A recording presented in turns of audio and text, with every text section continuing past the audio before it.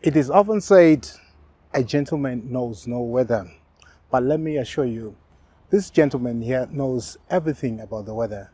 Hello and welcome. We are going to learn about the Stevenson Screen today.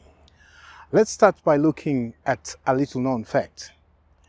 The Stevenson Screen was invented by a gentleman named Sir Thomas Stevenson, who was a British meteorologist and engineer in the 18th century.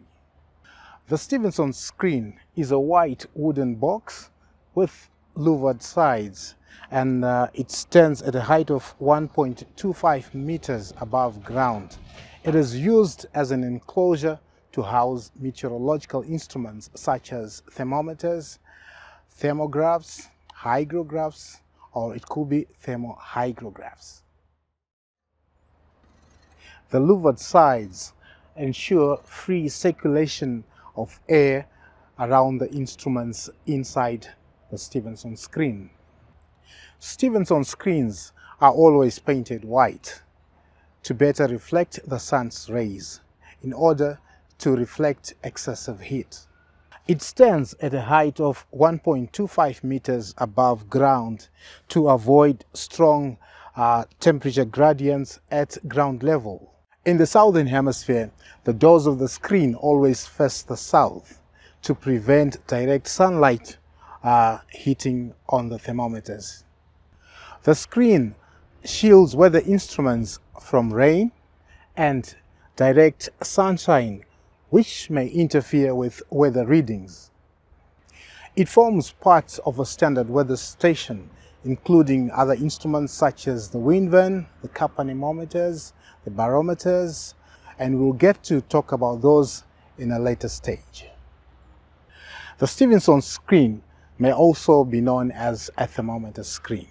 It is also known as a thermometer shelter or an instrument shelter.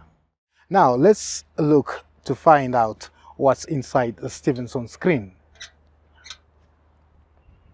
Inside the Stevenson Screen we find the dry bulb thermometer, the wet bulb thermometer, the maximum thermometer, the minimum thermometer, and a thermohygrograph. A thermometer is the instrument that measures a temperature. And what is temperature? Temperature is a measure of hotness or coldness in a substance or an object. The dry bulb thermometer measures air temperature, and the difference between the dry bulb and the wet bulb is the wet bulb has a muslin and wick attached to its bulb, and the wick is immersed in water from a constant level water bottle. In order to have a closer look at the maximum and the minimum thermometers, we are going to move this dry bulb and wet bulb thermometers.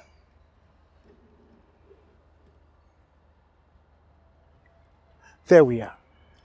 The maximum thermometer at the top there measures the highest temperature during a period of time, usually of 24 hours, while at the bottom the minimum thermometer measures the lowest temperature during a period of time. And those thermometers are reset at 8 o'clock every day.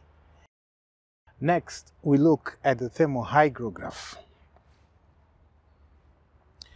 Thermohygrograph is an orthographic instrument that produces traces representing a record of both varying of temperature and humidity during a period of time.